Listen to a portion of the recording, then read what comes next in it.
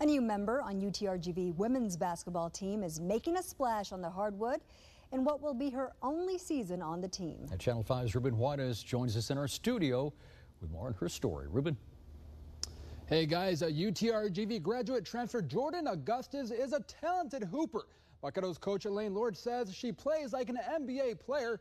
However, she wasn't able to reach her full potential until she donned a Vaqueros jersey. When the Vaqueros need a bucket, they go to Jordan Agustus. She has fancy footwork and a wide variety of skills around the hoop. Up and unders, turnaround jumpers, you name it, she has it.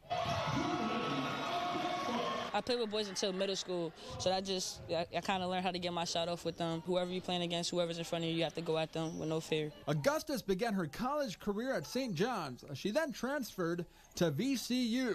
After seeing limited minutes, she thought about hanging up her sneakers.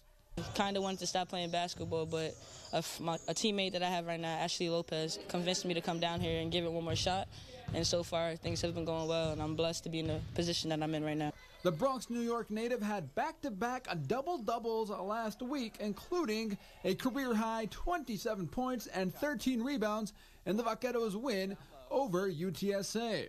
She was named WAC Player of the Week. I think she's got a chance to be the best player in the league. Shoot the basketball, but she can drive left or right, and she's got spin moves, and she's kind of got that old Larry Bird fadeaway too, and so she's really got the complete package. From riding the pine to getting a chance to shine, safe to say, Augustus's third collegiate stop has been a charm.